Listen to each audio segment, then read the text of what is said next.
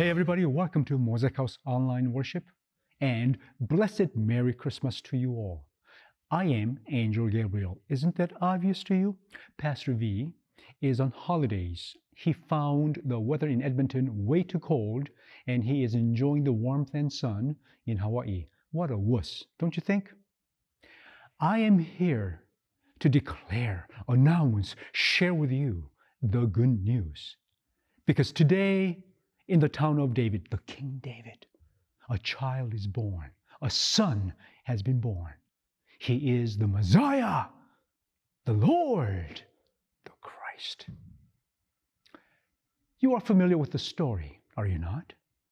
But why don't I retell it to you from my own perspective? May I do that? Because I am Angel Gabriel, and I get to do whatever I want. I appeared before Mary, this teenage girl, and I brought the good news, although she didn't find it as such. I spoke on behalf of the Lord, the Most High. Blessed be His name, the Holy One. I said, Mary, the Holy Spirit will come upon you, and the Holy Spirit will overshadow you, and you will give birth to a son. And He'll be called Wonderful Counselor, Mighty God, Everlasting Father, the Prince of Peace. Mary said, how can this be, since I'm a virgin? How can I give birth to a child, since I'm not married? And I assured her, the Lord Most High will overshadow you. And the child that you will give birth to, He'll be called Jesus. For God, blessed be His name, the Lord Most High, will forgive the sins of His people. I also appeared before Joseph, Mary's fiancé. They were pledged to be married. In those days, once you're pledged, that was binding. It was binding legally, it was binding relationally, it was binding traditionally. In every way, they were a married couple, except for one thing. They were not engaging in sexual activities. That was after the wedding. And Joseph, when he found out that Mary was pregnant, not by him, and he was so disappointed, so upset, he felt betrayed. And he thought about the disgrace that would come upon her and upon him. And he decided to divorce her quietly to avoid the public disgrace. You know, Mary could have been stoned to death in those days. But I appeared before Joseph. Joseph, do not afraid to take Mary home as your pledged wife, fiancé. For she's conceived not by a human being, but by the Holy Spirit. So he did. Months have passed, 9 months to be exact. Joseph, he traveled along with Mary to the town of Bethlehem, the town of King David, to register. And when the time came, she gave birth to a child, to a son. The Lord Himself, the Messiah, was born. In the nearby fields, there were shepherds watching their sheep, the flocks, at night. And I appeared before them, and they were terrified, because the glory of the Lord, the Most High, blessed be His name, shone around them. And I said, shepherds, do not be afraid. I bring you good news, for I am Angel Gabriel. And I stand in the presence of the Lord Most High. Blessed be His name. And I said, today in the town of David, a son is born. He is the Messiah, the Lord. This will be a sign to you. You will find the baby wrapped in cloths and lying in a manger. Go and look for Him. Go and worship this Messiah. I am Angel Gabriel. Did you know I speak many languages? I am truly multicultural. because I'm multilingual. But one language that I do prefer above all the rest is Greek, because the Greek language is so, how should I say, so rich in its nuance, so rich in its depth and breadth of the meaning. The word angel simply means, in Greek, angelo. Can you say that after me? Angelo. You can hear the similarities, right? Angelo, angel. It simply means a messenger. I prefer the translation herald. I come with a message. This is not my message. It's the message from the Lord Most High. Blessed be His name, the Holy One. And I'm here to bring you the good news. The good news in Greek is two words put together. Ouan, angelo. You hear the sound of angel, angelo? Ouan means good. Angelo means message. So the good news is a good message.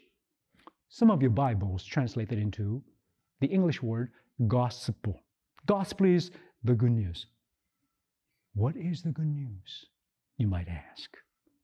What is this good tidings that I'm here to represent and announce and proclaim before you? The good news is this. Are you ready for this? This is so profound. This is so amazing. The Son of God became a man so that men may become sons of God. The Son of the Most High, Son of God, became a man so that men may become sons of God. Jesus Christ, the divine Himself, He became a man so that you may become daughters, sons, and children of the Most High God. That is the good news. Amazing news. Unbelievable gospel. In your Bible, 1 Peter chapter 1, verse 12. You know what it says? It says, this good news, this gospel, that Son of God became a man so that men may become sons of God. We angels, we long for that. We are jealous of you. We covet, we desire this amazing gift that you have received. But that gift is not for us. Because none of us, angels, none of us has received the gift of becoming a child of God. We are servants of the Lord Most High God. Blessed be His name, the Holy One. And yet, none of us, I did not receive that good news. On the note, when you are in heaven, who is a higher being, the angels or humans? The answer is the latter, because you are children of God, sons and daughters of the Most High. We will be serving you. We'll be waiting upon you, for you are declared sons and daughters of the Most High. That is the good news.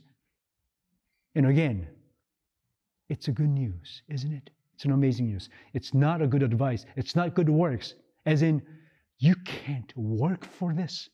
You can't obtain this. Even if you tried, you will never be good enough. You will never be declared right or holy in the sight of the Most High God, a Holy One, blessed be His name. This is beyond your reach. And that's why it is a good news, because it's a gift given to you by the Son of God, who became a man so that men may become sons of God. This is indeed a good news.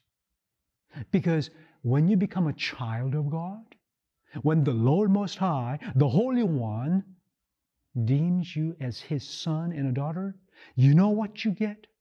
You get hope. Christmas is all about hope, isn't it? And what is hope? Hope is having this certain confidence and expectation that the promises of God, the Most High, will come to pass. It's not a wish. It's a certain hope. It will happen. The zeal of the Lord will accomplish it. So you have this hope, having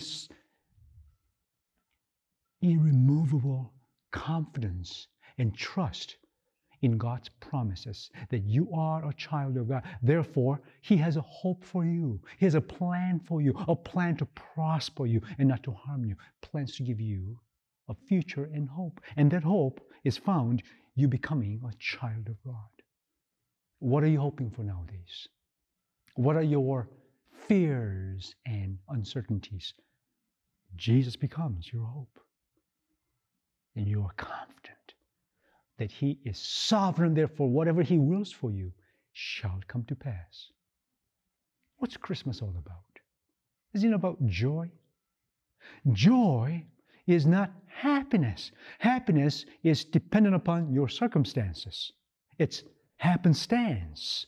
But joy is permanent. It's not temporary, because joy is something that you receive from God the Father and God the Son, something that they shared from eternity.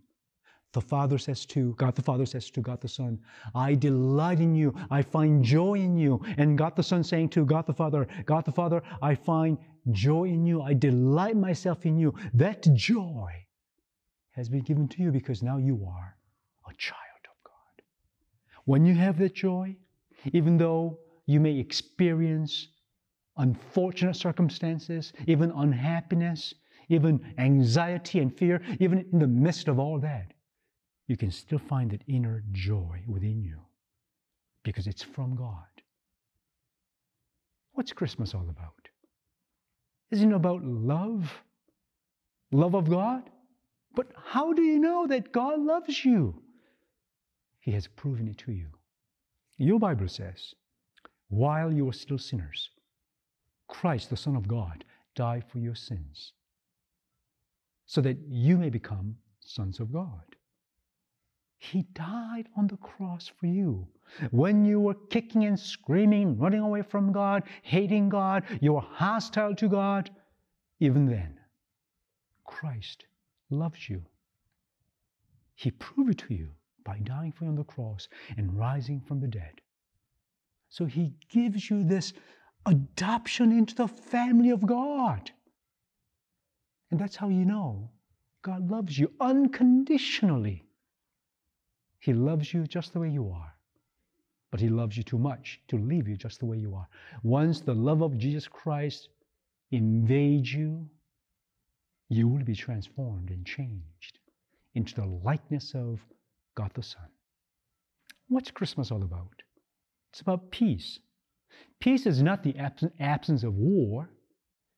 Peace is the reconciliation between God and you.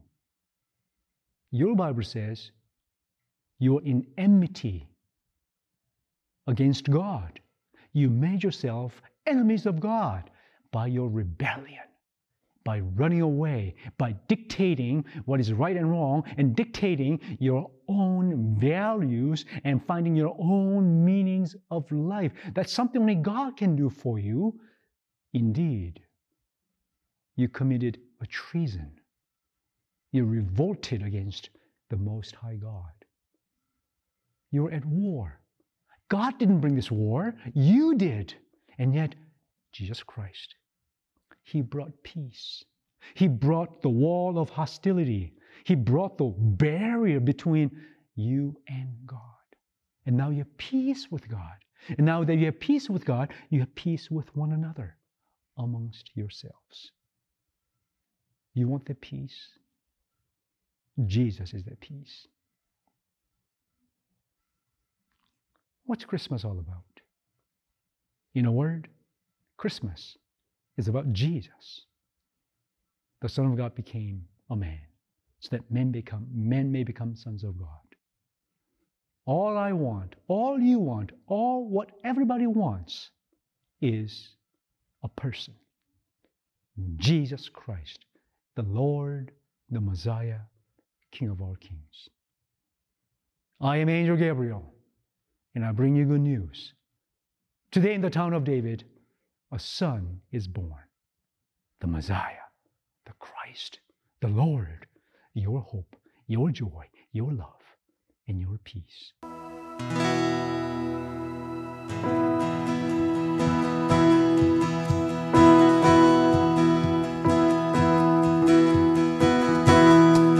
are you, Lord, mighty and strength. You are faithful, you will ever be. We will praise you all of our days. For your glory, we offer everything. Raise your hands, all you nations. Shout to God, our creation. How awesome is the Lord Most High. Where you send us, God, we will go. You're the answer we want the world to know. We will trust you when you call our name. Where you lead us, we'll follow all the way. Raise your hands, all you nations. Shout to God, our creation. How awesome is the Lord Most High. We will praise you together, for now and forever. How awesome is the Lord Most High. Hallelujah. Hallelujah. Awesome is the Lord Most High. Hallelujah. Hallelujah. Awesome is the Lord Most High.